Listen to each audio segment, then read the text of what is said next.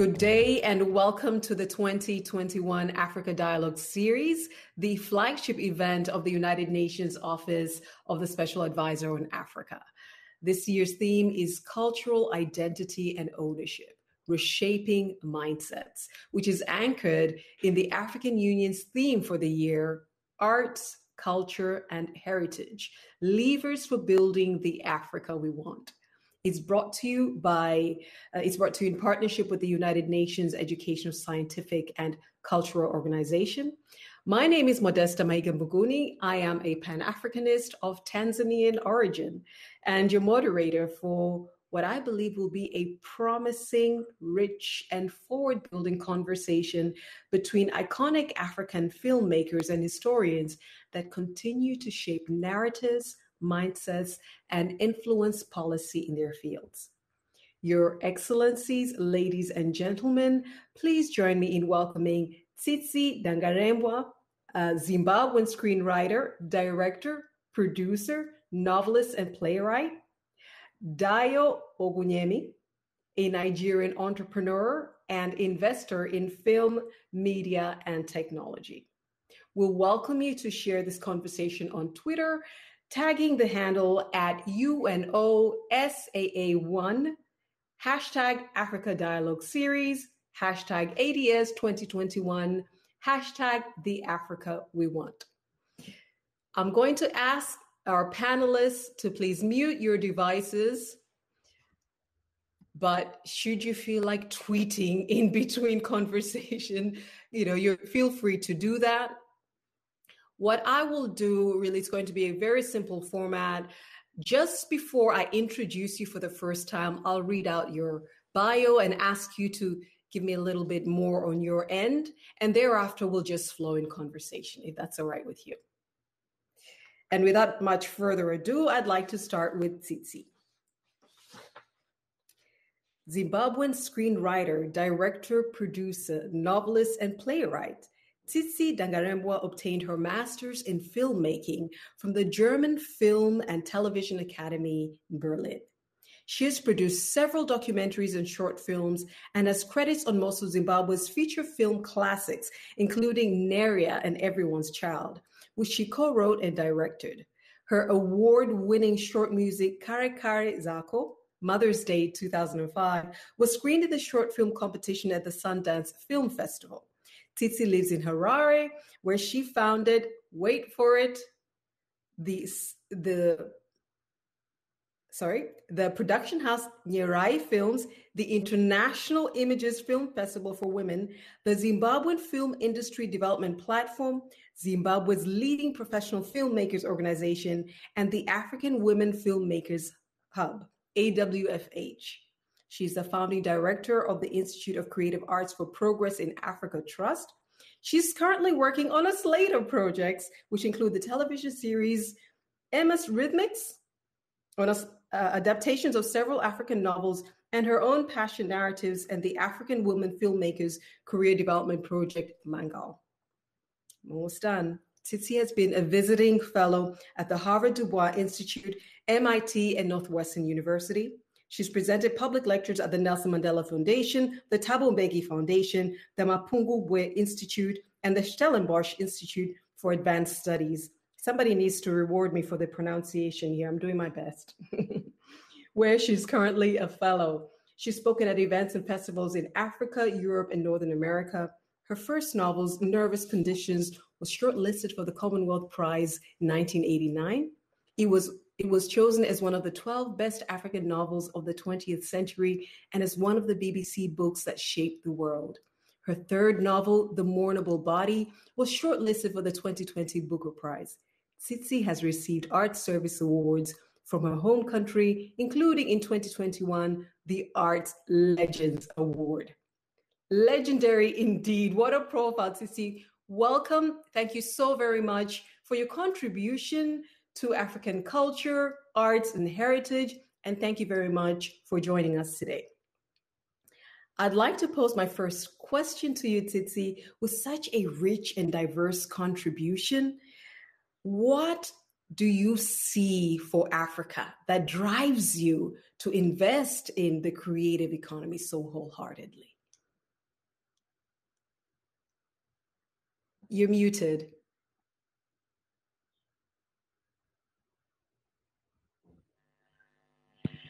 Thank you for that lovely introduction, Modeste. Oh, yes, what I see in Africa is a yearning for a better sense of who we are, what our potential is, and the capacity to realize that potential.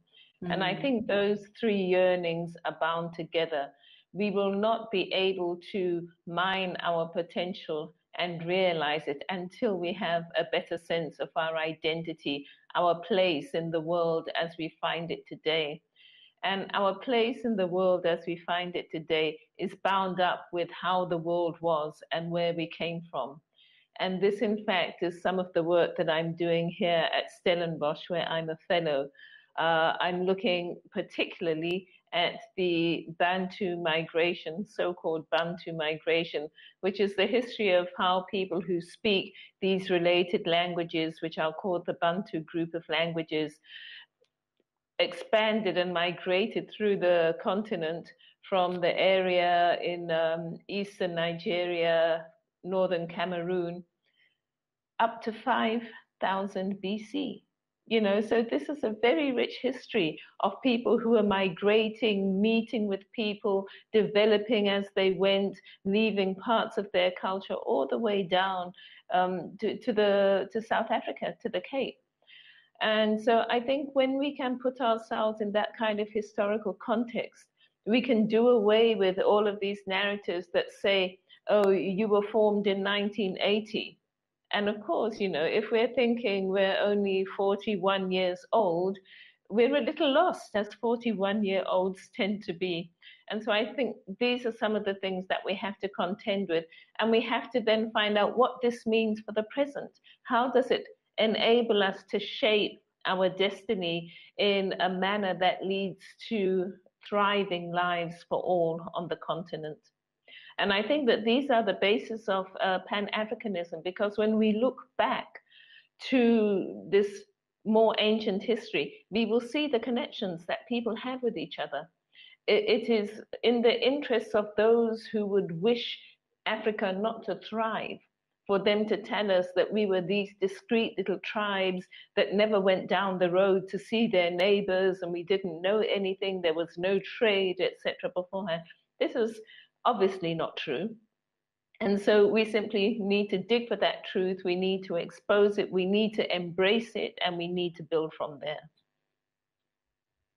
Thank you so much for giving us the context of your work and what it is that you're looking to achieve. And I'd like to build up from that with a follow-up question, but allow me to introduce Dayo, and then we can get the dialogue going around what you've just shared with us. Dayo, I'm going to speak about you in the third person. Over his career, Dayo Ogunyemi has worked as an entrepreneur, investor, music journalist, DJ, producer, entertainment and IP lawyer, and strategy consultant. Now he advises, promotes, and invests in companies in Africa's creative and entrepreneurial scenes, including startups in technology, fashion and apparel, event production, content aggregation, film production and distribution. 234 Media's portfolio includes M-Survey, Cinemart, Starflix Cinemas, House of Deola Sago, Pixaplex, and the African Movie Academy Awards. Prior to 234 Media, Ogunyemi founded Letscape, a startup that used AI and expert system technology to change the consumption and practice of law. That's so interesting. He subsequently co-founded Constant Capital, a West African boutique investment bank. Ogunyemi has long been interested in the impact of technology and media on how societies and economies develop, especially in Africa, stemming back to 1991 when he founded NigerNet, the first Nigerian online community, as a freshman at MIT.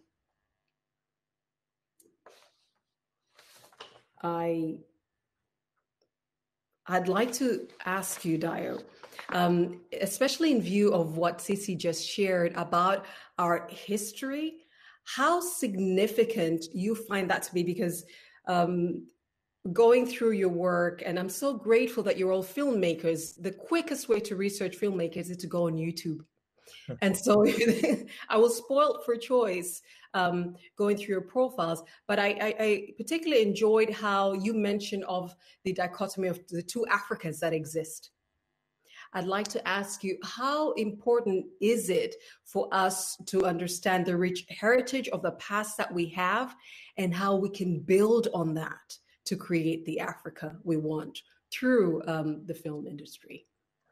Thanks, Modeste. And it's always hard being a follow-up to Tsitsi because she's so brilliant and has influenced so many people, both through her books and her films.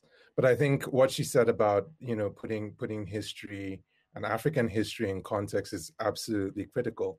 When you take that 5,000-year view, you have a completely different perspective. And, bringing that to the present day, it's interesting that, as mobile technology and other technologies have been used in Africa, the younger generations, certainly compared to 20 years ago, are a lot more, there's a lot more dialogue happening across African borders and across generations as well. But we have to ask some questions around, the ownership of those platforms and the depth of conversations that are happening. So, in a sense, we have a democratization of technology happening, an increase of conversation happening, but not necessarily the depth of conversation that is necessary. Ousmane Sembène moved from, being primarily a novelist to being a filmmaker. And I'm sure Tsitsi can give her own account of, the reason she has expanded her talents from writing to filmmaking as well. But it's very clear from a technology standpoint that filmmaking is the visual image is a very powerful means of getting ideas across. And I think that we are at a point in African history where the combination of platforms and artists and members of the intelligentsia are such that we can get powerful ideas out to large numbers of people.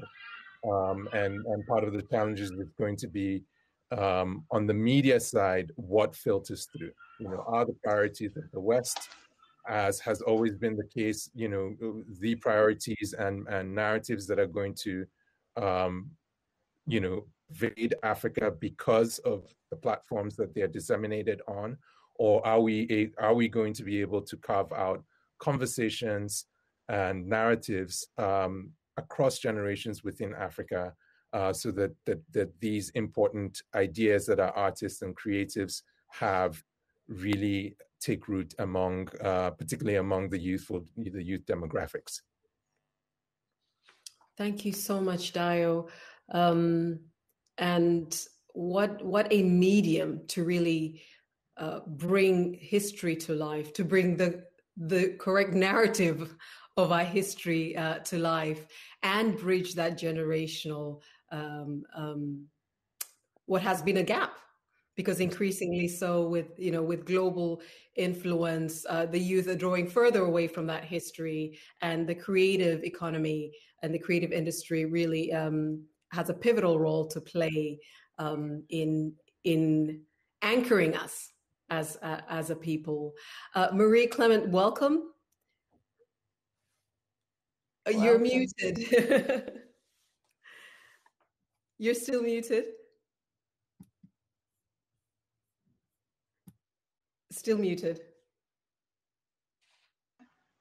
Am I okay now? You are good. Welcome. Yes, I'm really sorry. I had to take my son's computer to take part of this event. Yes, so I am presently in France. So that makes my voice extremely strange, because I'm talking about Africa and I'm thinking about Africa every day. And this question about how to transmit to younger generation, our history, our shared common history is really an issue, because today with the media, we have a lot of noise. Some parts of the world do talk much louder than we do. And the access to those platforms and those media are really an issue today for me as a filmmaker, as a producer. I don't have the privilege to write. I think it's also something very important, but the real question is how can we reach out these younger generation and bring them this history that has mainly been transmitted by oral knowledge, oral culture, and oral culture are very often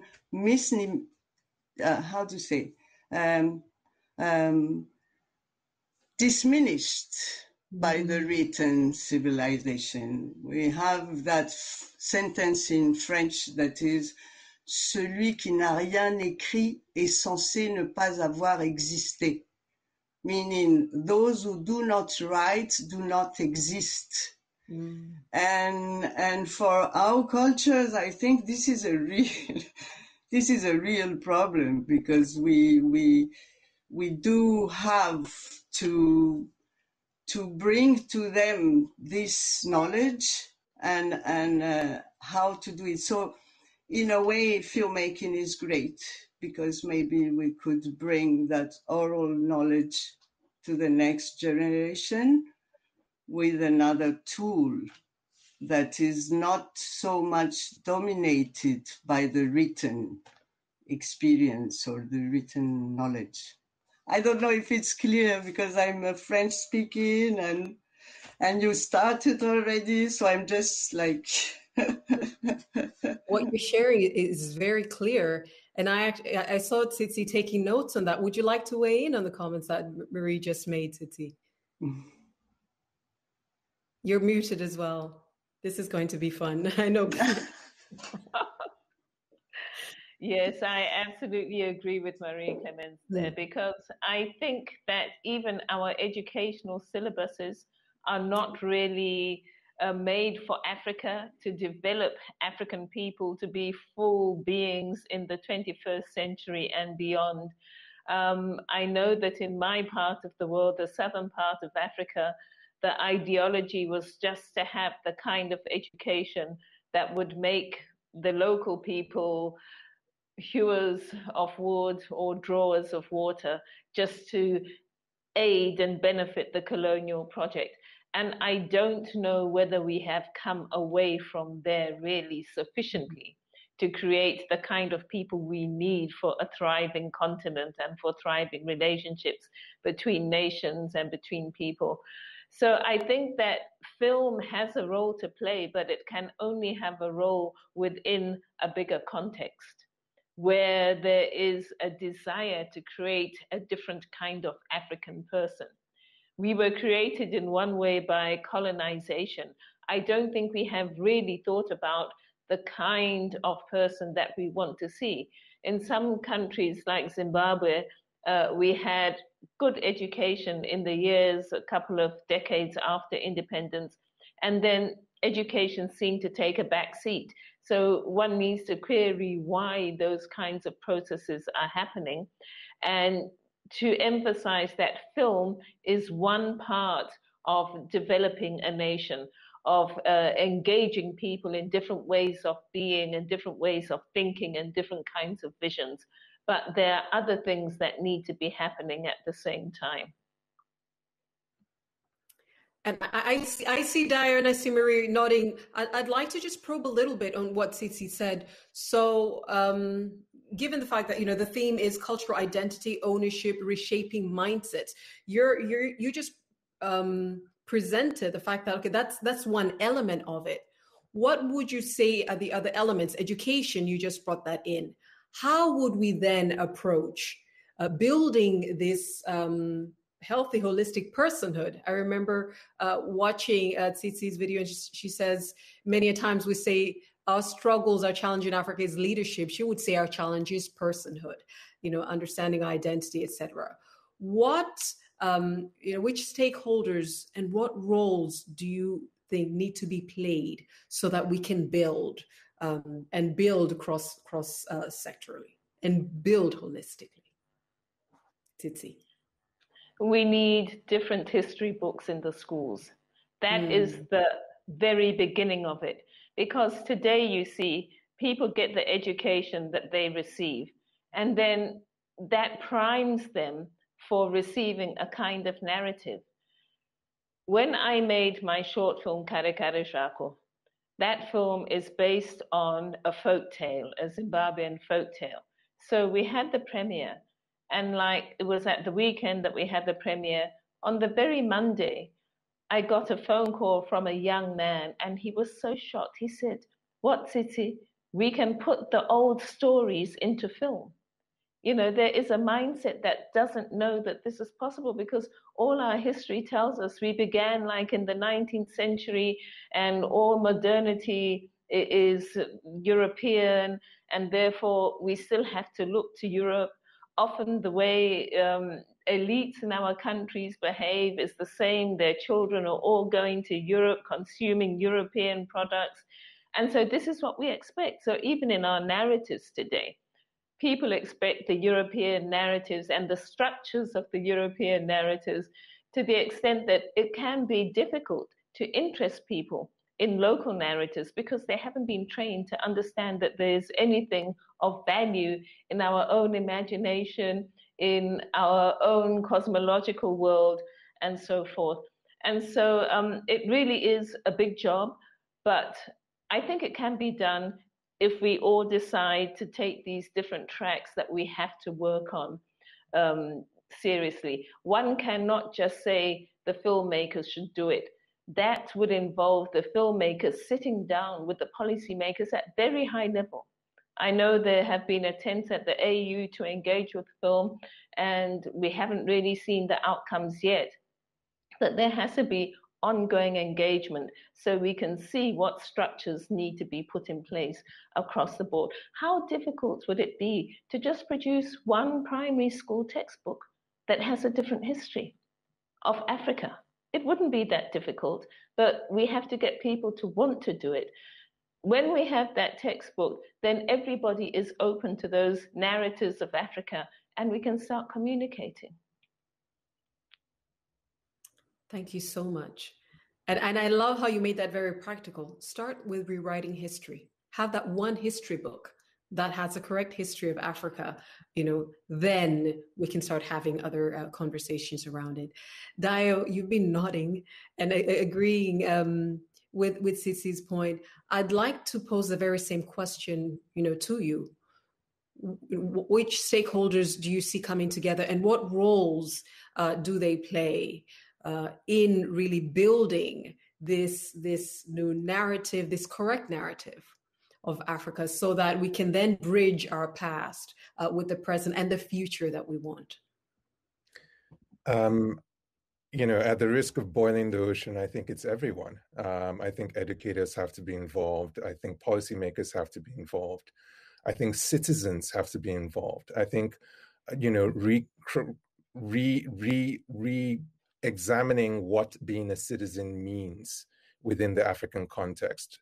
When Tsitsi talks about, African societies from 5,000 years ago to the modern day, and the cross-pollination and travels and that entailed over thousands of years. When we look at the colonial, boundaries that define, the 54, 55 countries of Africa today, how does a child in any of those places on a map relate to their sense of personhood? So I think Tsitsi is absolutely right that on a practical level, education has to be examined, policymakers have to be involved. But this is really something that has to happen on multiple fronts. And it's very hard to say that one thing is more important than the other. You know, what leaders at national government level, you know, the policies they make, the decisions they take end up being incredibly powerful. But the decisions that happen at a household level are incredibly powerful as well.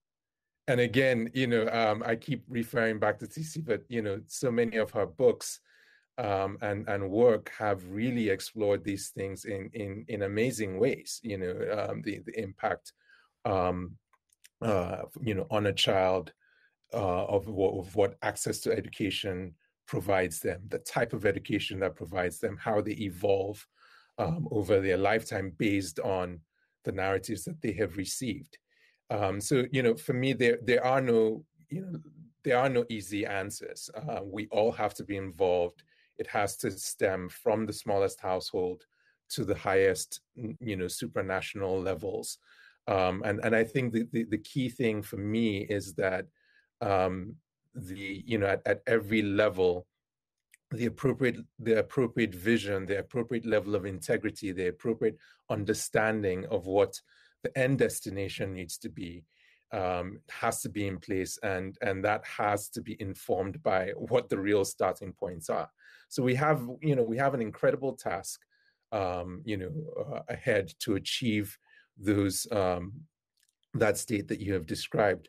But the tools are there, you know, the tools are there, and I think the question for, you know, narrowing things back to our roles as storytellers, as filmmakers, as creatives, is, you know, understanding that we are just one part of the picture. What are the things that we can do, given the popularity and accessibility that is afforded by, you know, communication technologies? How do we sort of punch above our weight, if I can use that analogy?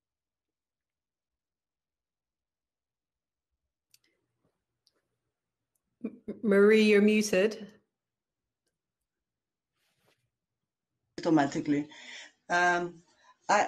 It's very interesting because I come from French colonialism background, and to talk with you is extremely important. Like every time I talk with my friends from Angola and Mozambique, where they had Portuguese colonialism. And so it's interesting because the relation we have to our cultures, to our local cultures, leave a similar how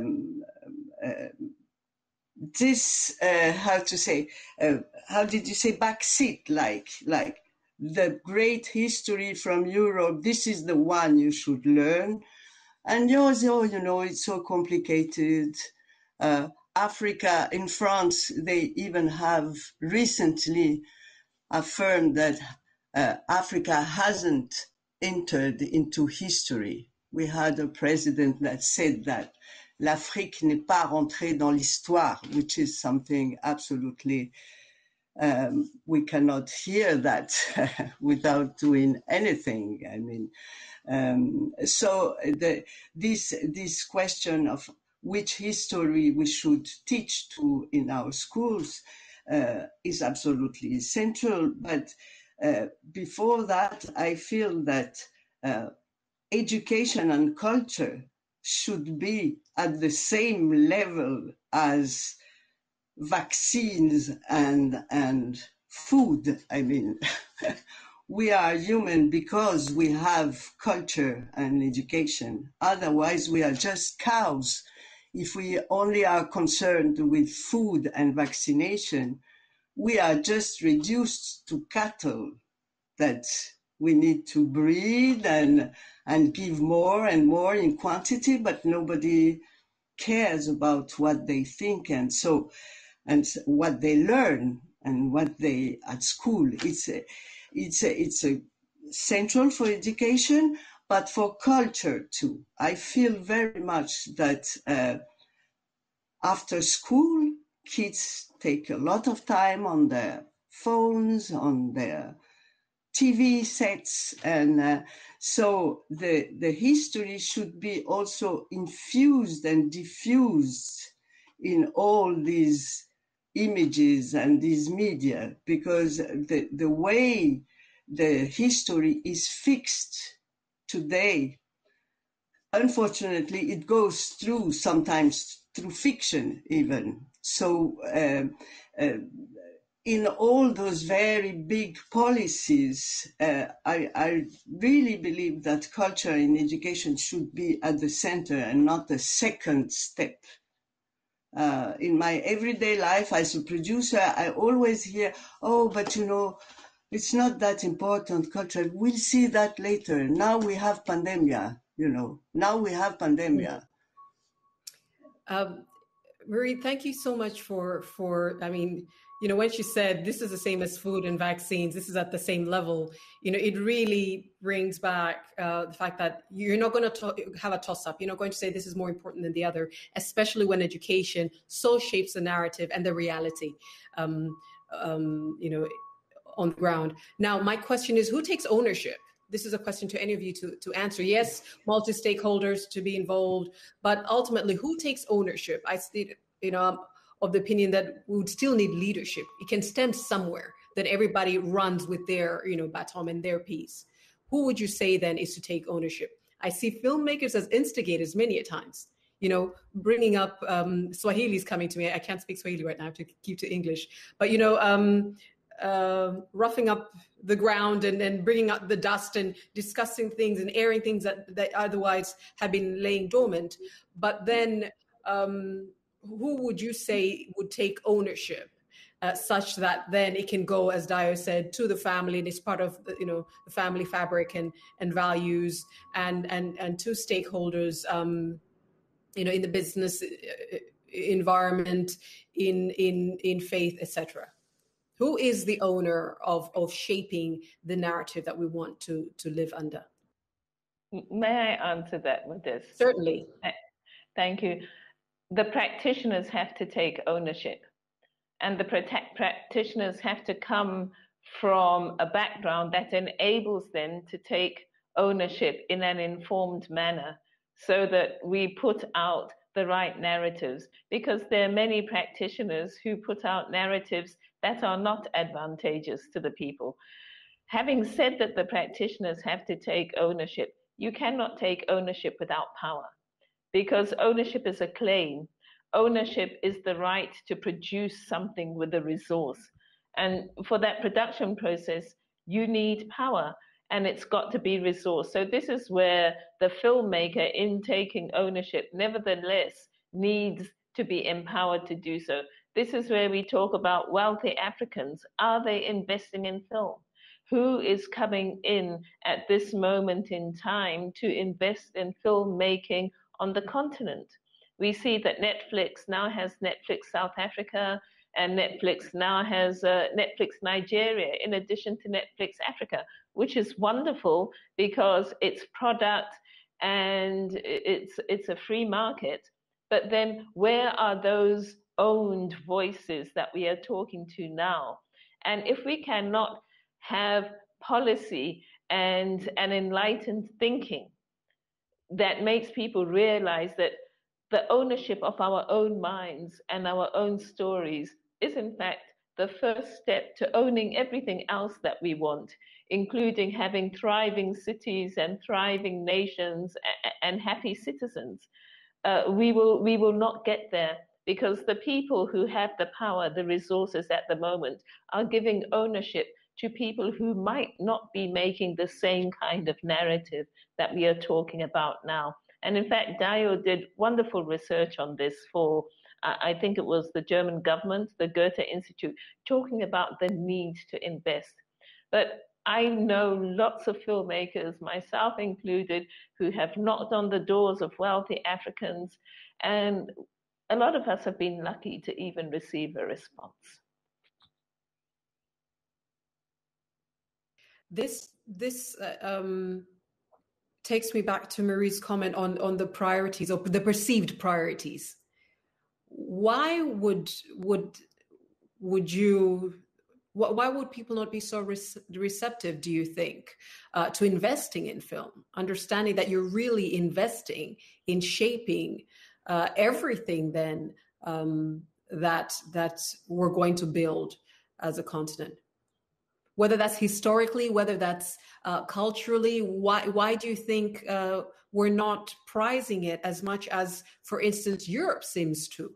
You know, the creative economy and film in particular. I think. No, please go ahead. Yeah, you're muted, Marie. It's so interesting because you from Nigeria and I from Madagascar, I think we are absolutely on the opposite on this question. In Nigeria, I think there is really a movement. I mean, there is a Nigerian cinema. We can like it or not, but there is a motor, an energy of production, and that is from Nigeria. In the case of Madagascar, what is so interesting, probably like in Senegal, is that we see that the French, and let's say not only French, because it's like Universal, I'm not sure it's French, but Universal company, they own a certain number of multiplex of cinema in those countries, and it's 100% of what is shown is in those cinema are made in Hollywood. So what our children see is Hollywood. This is cinema. Our cinema is considered as something for the Goethe Institute or the French Institute, something like very exotic. It's not real cinema. So this relation to our narratives is from the start something important for them. I mean, if they have a monopoly of the narrative in films that are shown in Africa, except Nigeria maybe, it's because it's in their agenda. It's very important for them. This, because it's a whole conception of the world and the way we look at the priorities. It's very easy to tell that through films, because even those who cannot read can understand. So it is a priority, for instance, for those French company to invest and monopolize the market of the media in Madagascar and say in West Africa. So our own elites, they are already convinced that this is the way it is. Our cinema is bad. Our cinema do not deserve any attention because that is cinema and we need to import it. So the relation to the culture of filmmaking is from the start very, very damaged with this monopolistic situation. We hardly see some African films in Madagascar and hardly see any of them. So it is also that not only the making, but the distribution and the kind of image we see in our countries is also something quite important. Thank you, Marie. Dai, would you agree? Is it a question of perception? And if so, then, what can we do? Well, I think the underlying thing that Marie is saying is that the perception is influenced by some of the realities, the political economy of media. Mm-hmm. And this is absolutely true. It's true for publishing. African literature has, been largely developed and shaped and, by, British and European publishers. The distribution, I mean, it's interesting. We're having this very important conversation around arts and culture. And perhaps because we are all filmmakers on this panel, we have necessarily gone into media and business. And very frequently there's, these things are held to be completely separate things. I mean, you can't be more eloquent than Tsitsi has been about the importance of arts and culture. But I think we've had a very practical conversation as well about the realpolitik, about how media gets financed, gets created, gets distributed, gets promoted. And I think Marie's points in that are absolutely spot on. It's great that there is a narrative that Nigeria produces its own, finances its own, distributes its own. And there's no question that as the most populous country on the African continent, there is a certain critical mass that propels, Nigerian cinema in the way that some of the, less populous countries might struggle to do. But unfortunately, many of the challenges around financing, around distribution, around which stories gets told exist in Nigeria as well. And I guess, again, it speaks to the power of, narrative and story, that in spite of that, the general perception around Nigeria is, well, they're doing their own thing. They're telling their own stories. But the reality is a little bit more complicated. But I think this all speaks to, the points that Marie and Tsitsi have made in the course of this conversation, which is, in order to create a new reality, we have to envision that reality. We have to put that reality forward. We have to have an idea of what that looks like. And when we have an idea as creatives, as filmmakers, of what that is, and we put it out in the world, you never know where it goes next. I'm struck, there was a conversation, a recent conversation about the, number of Booker Prize shortlists, and I know it's a different medium, it's novels, but, it was quite interesting, the number of established award-winning writers who came out and said, nervous conditions changed my life. Nervous conditions is why I write. And I think there's that element of paying it forward and planting a seed where, as creatives, even when you're just telling a story that's within you that has to come out, a story that you have to tell, once it goes out into the world, it takes on a life of its own. And that's what's so critical about creating. And that's what, to me, these filmmakers deserve an award for just, in very difficult circumstances, in very challenging circumstances, continuing to create, continuing to put things out, saying, well, no matter what the obstacles around finance, no matter what the obstacles are around distribution, I will create and I will put it out in the world, because believe me, it does end up having an impact. And if we can just get, the institutions and individuals who have the resources to understand what putting those resources in service of ideas accomplishes for society, for countries, for Africa, if we can just get them to understand that and see the numerous examples, I mean, from Chinua Achebe, Things Fall Apart, which has sold tens of millions of copies and influenced, people all around the world, to Sembène Ousmane's Black Girl, to, modern, across the board, Nervous Conditions, This Mournable Body.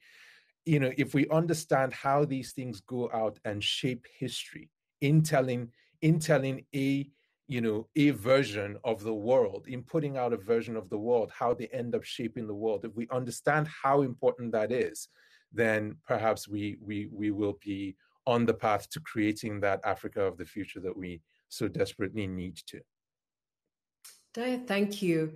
Tsitsi, I'm actually going to bring this question to you, so maybe you can make it a double barrel. Thank you so much for that. I really caught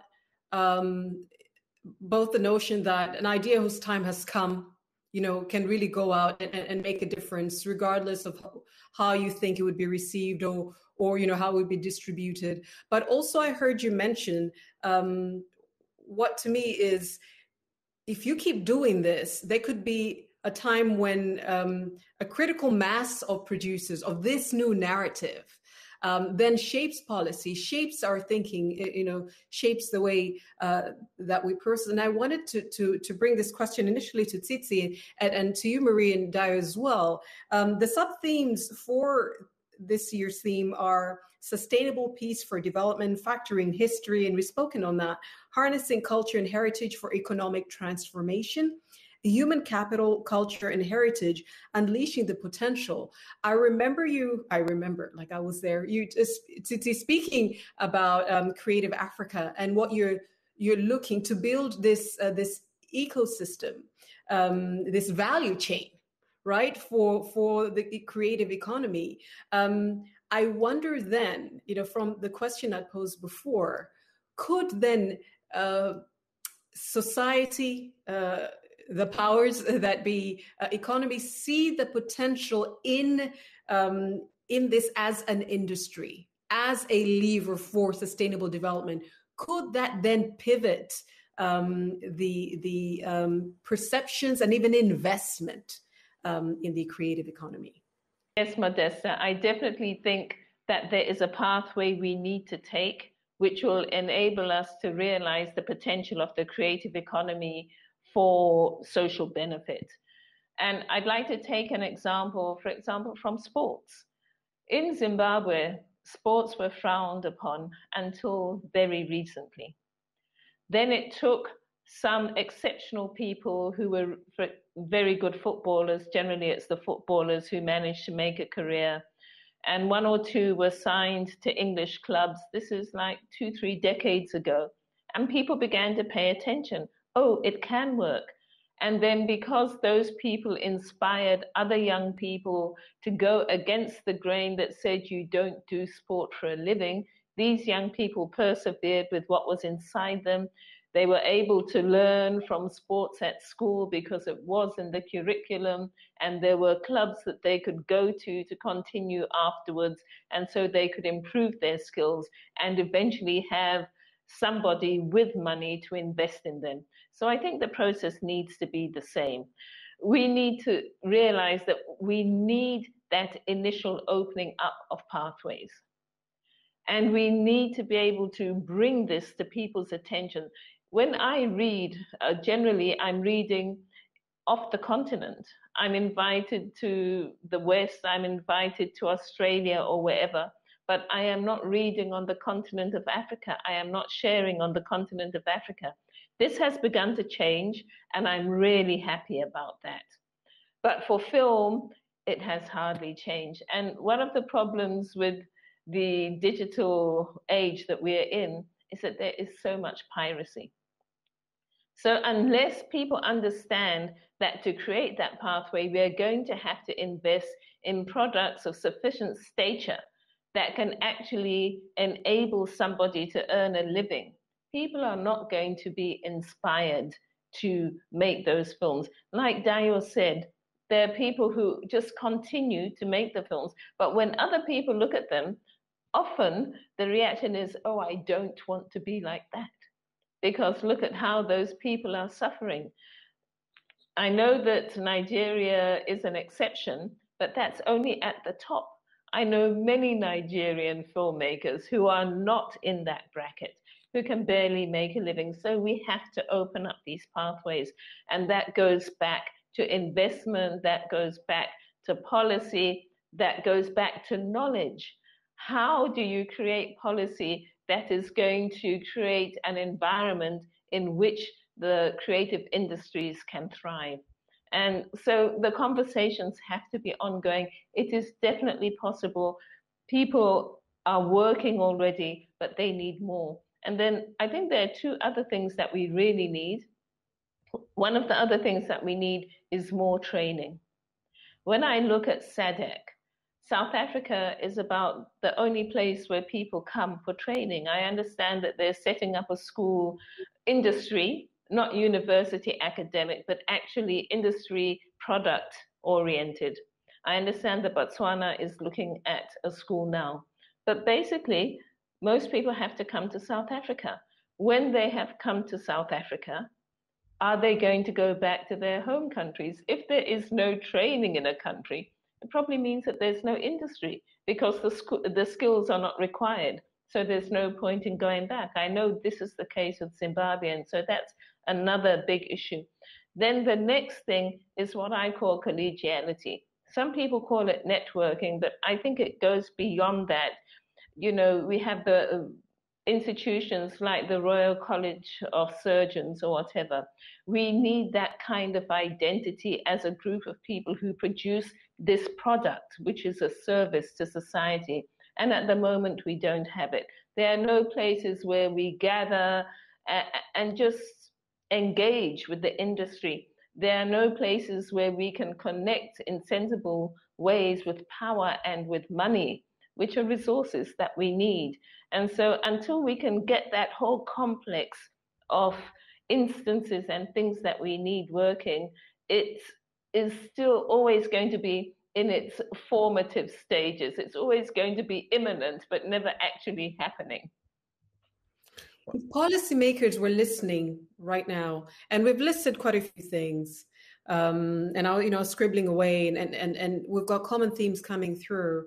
If policymakers and investors, and whether they be, African, local investors, or otherwise, were listening right now, and they said, okay, what would you say is a place to start?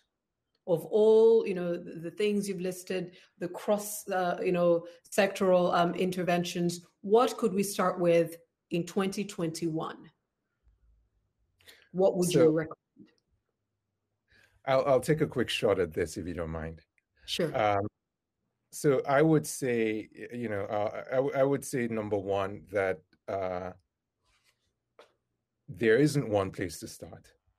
And the reason I'm saying this is that over the last 20 years, I have seen initiative after initiative start and go absolutely nowhere because people think that there's a quick fix to this. Having said that, there are clearly areas of priority that should be pursued. One of those very clearly is access to finance. For emerging filmmakers, for established filmmakers, it is a challenge everywhere, not just in the film industry, across the board in the creative sector. This is a challenge in Africa. Tsitsi has mentioned this. Training is also a challenge. Distribution is a challenge. But what you see about all these things that we mention is they all go back to resources. They all go back to access to capital. And I think in this context, it is, there is some hope. There are several Pan-African institutions, most notably the African Export-Import Bank, that has set up a creative industry fund and a film fund, and hopefully the decision makers there will continue to push with this initiative and will reach out to people within the industry to, understand from folks in the industry what the priorities should be. And I'm going to do a quick plug. Tsitsi mentioned it earlier, but I'm saying this because, as I said, there's not a 30-second or 5-minute solution. The Framing the Short report, which is one of the first reports of its type that's been done, is something that I co-authored, and really goes into some detail in terms of the what African film, what the African film industry is, where it is, the challenges it faces, and the solutions to those challenges. And I would encourage folks to, again, a lot of times when we look at these things, we say, well, there's nothing out there. Well, there is something out there. There were very few things out there, which is why we did this research in the Framing the Short report. We've done at least some of the necessary research. Certainly more needs to be done, but there is a starting point. And I would recommend, in the solution sections, in the recommendation sections, to take a look at what's in there, because that came from 2 years of having conversations with African filmmakers on the challenges they face and trying to figure out what types of solutions they're there. So let's not reinvent the wheel. There's this saying that African history is written in sand. So every time the wind blows or the tide comes in, it's all washed away. Well, we have these things, we have these resources, so let's make use of them. And with that, I am sure Marie and Tsitsi have important contributions to make in this regard. Marie, welcome. You're muted.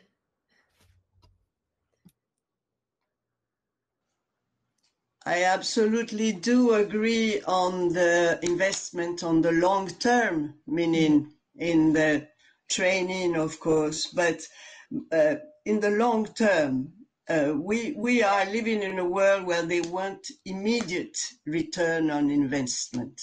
And sometimes in culture, sometimes the creative people are ahead of their time, and it takes 2, 3, 4, 10 years, 20 years sometimes to really happen and to reach their audience. So this idea that culture and filmmaking for me is part of culture. Culture has to be at the center of all these policies of development. We cannot just teach, how do they say in English? I have a gap, a word that is missing, management. All our kids are learning management and to deal with finances and economics. And when you decided to learn art, and then in Africa, generally people say, "Oh, but are you serious? Do you really mean you are going to learn art and be an artist? You're completely crazy." Because art is, as it is, consumed during our holidays or at night or after the work. We are not supposed to be working in that. We're supposed to do that on holidays and weekend and at night and do some serious job. Oh. We have that very strongly in our minds so we need to develop this new creative generation that believe that it is central to build new narratives in those new media, especially because now it's just overwhelming us, this digital revolution, because I believe that the digital has brought to us filmmakers a really, really big revolution in the making and in the I don't know how to say, you make and also you take this into your art. You have to watch other people's films too, and so in Africa the challenge is even more difficult than in Europe, because we have a very, very hard time on our culture being diminished. What is the link between digital revolution and oral storytelling? It seems very far away, but I think that we really can bring something new there. I do believe that. Some people can go directly to TikTok without knowing how to read, and to be a very, very... TikTok is not filmmaking, huh? But I mean... Oh, Marie, I really enjoy how you're actually summarizing our session, and we're soon going to wrap this up. In that you've captured where we started with Tsitsi, that there is a history that needs to be rewritten or abolished and actually have the correct history installed, and then to really then. I remember hearing someone say the only way that you can clean a glass of dirty water is to keep pouring clean water in it. And so to keep, showing up as filmmakers and the different stakeholders of both the creative economy and just our economies at large, and then building the business case. It seems that, if it doesn't make sense to somebody's bottom line somewhere, whether that be government budget or political agenda or other sectors that they're investing, then it's not seen as a priority. As we conclude, I'd like to hear your closing remarks on the fact that, as you rightly said, it's multi-sectoral, Modeste. There is rewriting history, and there's a role to keep speaking and influencing the narrative and building an ecosystem where it makes sense to invest. You were saying, as a serious industry and a serious pursuit. I'd like to hear from Tsitsi, Dayo, and Marie again, your closing remarks on how then, I'm going to go back to our theme, how then we can really make cultural identity and take ownership and reshape mindsets around filmmaking, creating the narrative of the Africa we want.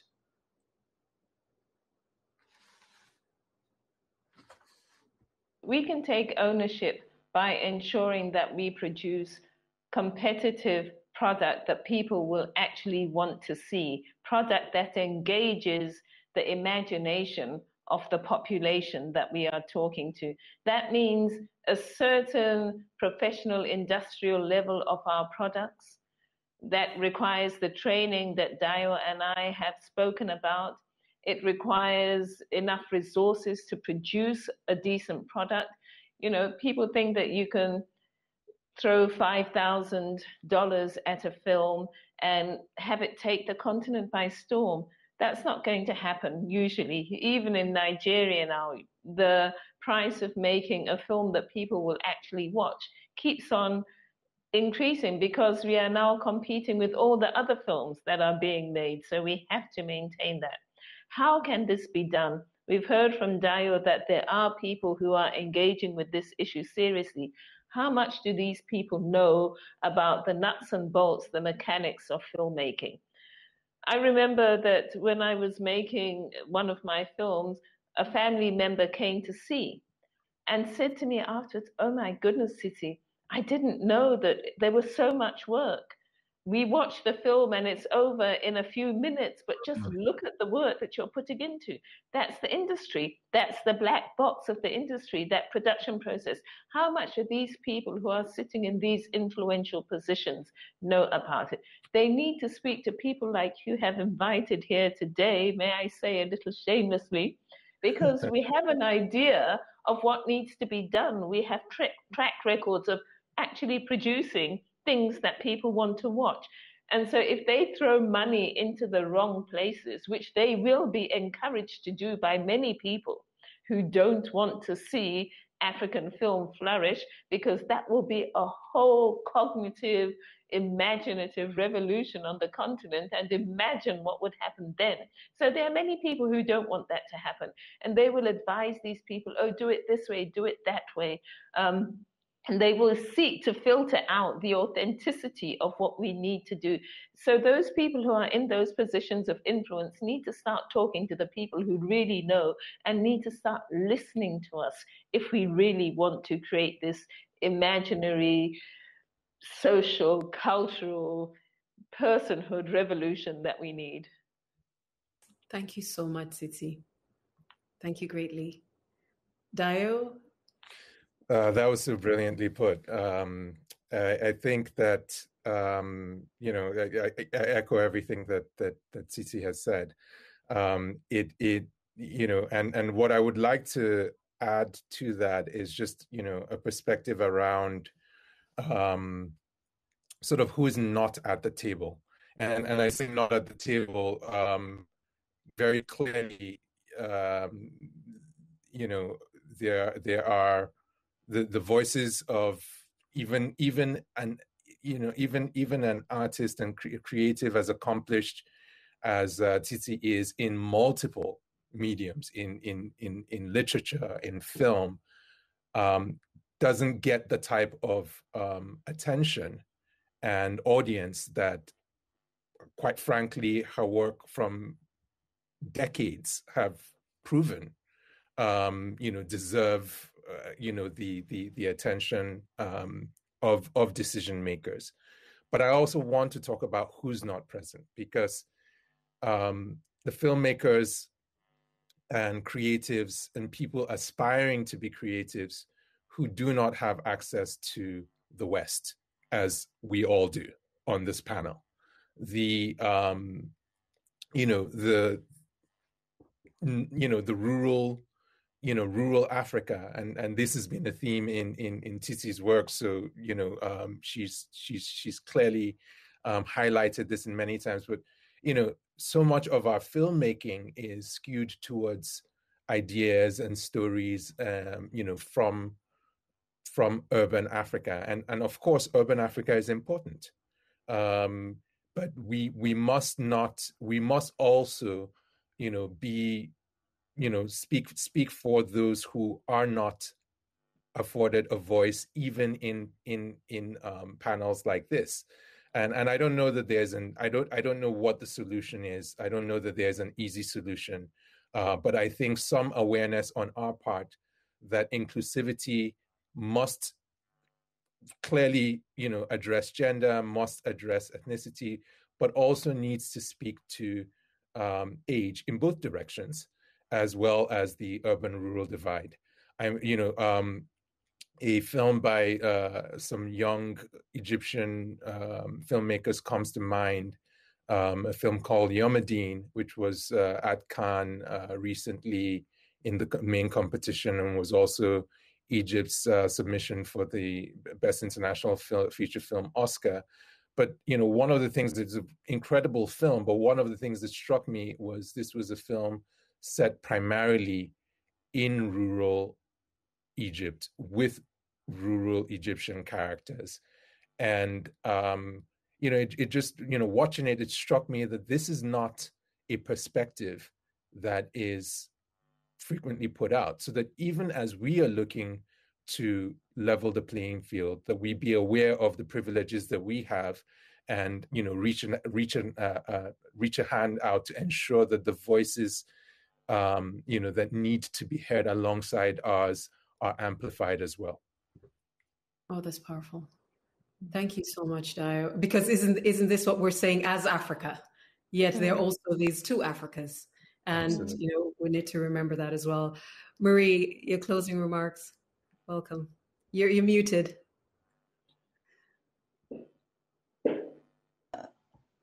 Of course, I totally agree with all this. I do believe too that we need to focus more on a kind of Pan-Africanism of cinema, meaning that we need to see and to have our films travel, because the problematics are similar. I mean, this division between urban and rural Africa is everywhere.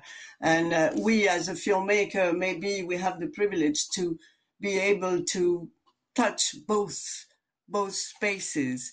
I have decided, because I am a filmmaker, I want to tell stories from this African point of view. As you say, as long as we do not hear the version of the lion, the stories will always glorify the hunter. And so for me, this is the point. We need to hear and to listen to the lions, that they are really, really beautiful and so powerful, and they have so many things to teach us. That's how, so on a very small scale, because the access to the West, to all this distribution and the dissemination of our work is difficult.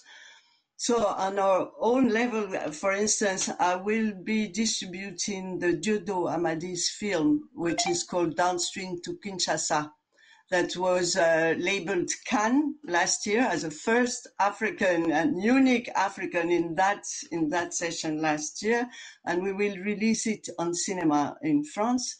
But it's something like, people ask me, but why you, Malagasy? What do you have to do with that? But this is precisely the point, is that I would love to have, more film from Zimbabwe, in Madagascar, and Senegal as film everywhere. So we need to exchange more, and filmmaking and cinema gives us this opportunity, because the cinema can bring the world to us very easily too. So this is a great opportunity, and I really believe that we have the talented, we have all the talents, we need the access. We just need the access. Oh, Marie, thank you. And that just sums up our session so very well, because as you know, the Africa Dialogue series promotes the African Union's agenda each year across the different themes. And Aspiration 5 of the African Union says it aims to imbue the African people with a sense of fundamental cultural unity within their diversity, a common destiny with an overarching African identity and Pan-African consciousness, underscoring the main aim of the 2030 Agenda, building together a better tomorrow in which no one is left behind.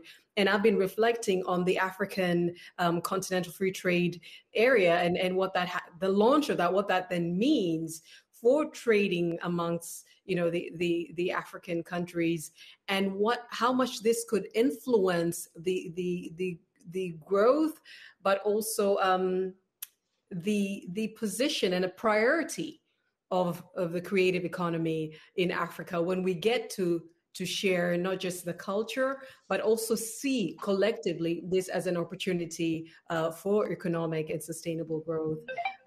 So I'd like to thank you all. I am encouraged. I do see the challenges, but I'm very encouraged by the fact that you're going to continue this regardless of how things shape out. But as Tsitsi said, please do take advantage of the fact that we exist. Dayo said there is a report that's written. There wasn't much done before, but go back to this research. Look at where you can start. Take advantage of Marie, Tsitsi, Dayo, and the other filmmakers that have been on the ground. Let's leverage what we currently have as resources to come together to build the Africa we want. And so that's the encouragement I take. I do take some of the challenges you pointed out, or rather the opportunities in the areas that can be invested in. And I wish you all the very best in what you're doing. And I'm going to continue looking out for your works. I want to thank you for participating in today's event. And I'm going to close by thanking the distinguished guests that have also been with us in the audience. Let's please keep this conversation going on Twitter. And we welcome you to register for the Africa Dialogue Series 3-day main event on the 26th to the 28th of May. And you can do that through un.org/OSAA. With that, thank you very much, panelists and audience. It's been wonderful spending this 1 hour with you. Bye.